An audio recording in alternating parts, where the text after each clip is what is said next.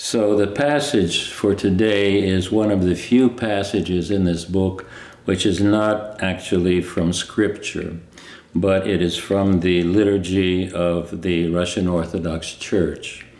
And it reads, "Before thy cross we bow down in worship, O Master, and thy holy resurrection we glorify." And the meditation is the following.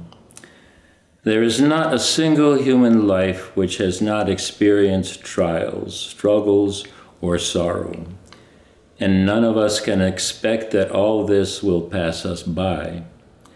But our entire being and all the strength of our spirit must not only accept these trials and submit to them, not only endure everything sent by the Lord, but must venerate this cross, that is, carry it with love, looking at the cross of the Savior by which we have been redeemed.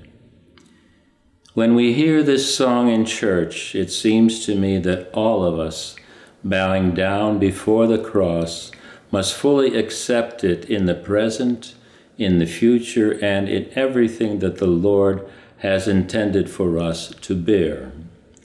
And bearing this cross without complaint, let us remember that it was followed by Christ's resurrection, the greatest of all joys proclaimed to us by the gospel. The cross will also lead us to victory, to the resurrection of our feelings, which are growing cold, and the resurrection of our weak and dormant energy.